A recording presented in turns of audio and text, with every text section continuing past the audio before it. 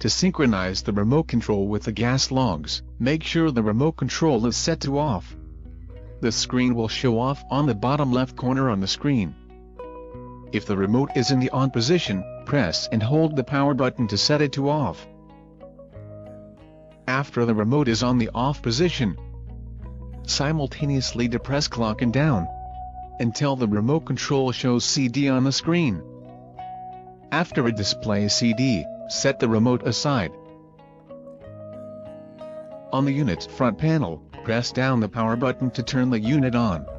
Wait until the main burner flame comes on. Then press and hold down the power button again to power the unit off. Depress the power button and immediately depress the burner controls on and off buttons simultaneously until the screen shows CD. Then release immediately. After this step, go back to the remote.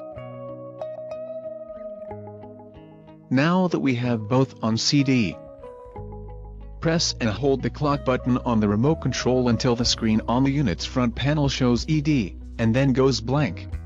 Release the clock button immediately.